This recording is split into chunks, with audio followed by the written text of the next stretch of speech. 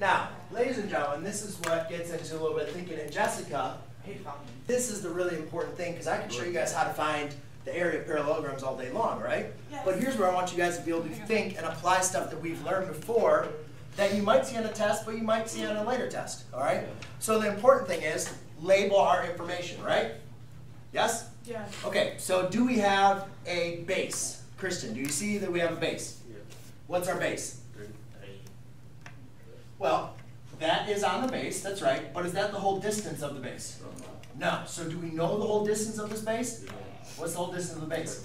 10, right? Because it's a parallelogram. Remember, parallelograms have opposite sides that are equal, right? You guys hopefully remember we went over the properties of parallelograms? Yes. Opposite sides of parallelograms are equal. So we can say that's 10. So if that's 3 and the whole side is 10, you could say that's 7. Huh? And the whole side's 10, which equals the base. I said 10. Right? So good. So now we found the base. And the next thing, Dennis, is the height, right? Do you see the height in this triangle, though? You see it? Yes, no? Mario, what do you think? Is the height represented there? 3, 5, yeah. From the base to the top. Yeah, 7. Wait, 3 times 7? From here to here is how tall? 3. Well, we don't know.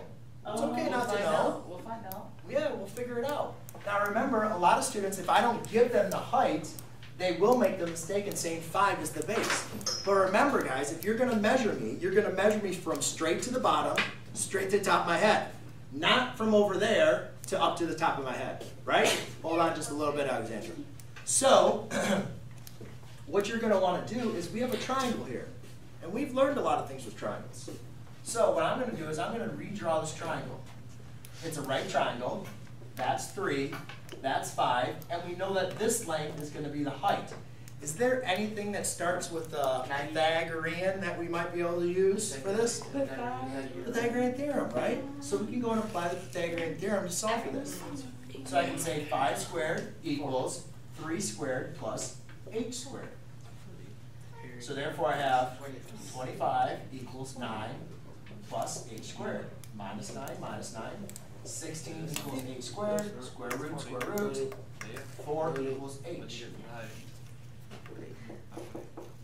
So now I have 4 equals to h. Did you guys see how that? See how that takes a couple extra steps? Now what else I could have done? I could give you a 45, 45, 90 triangle and have you guys do that. I could give you guys a 30, 60, 90 triangle. Those are all different ways that we can make you guys learn to be able to find what the height is using past information. So now to find the area equals base times height.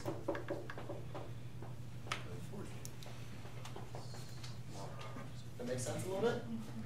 Yes, now would be an excellent time to sharpen un lápiz.